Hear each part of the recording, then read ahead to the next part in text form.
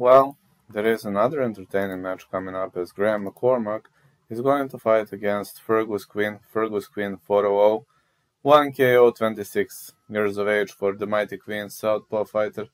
He defeated Octavian Gratti, Fernando Heredia, Scott James, Robbie Chapman, and he was pretty much better than majority of his opponents, but he was fighting the mostly guys on negative streaks. And Graham McCormack 8-1-0, 1 KO, 35. G-Train is also a southpaw fighter. Both of them are counter specialists. He defeated Dominic Donegan for Boxing Union of Ireland, BUI Celtic middle vacant title.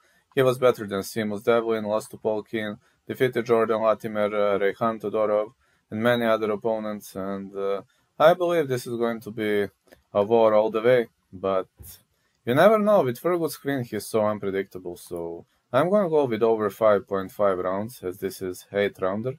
But this could also go the distance. I'm unsure of who's going to pick the side of who's going to win.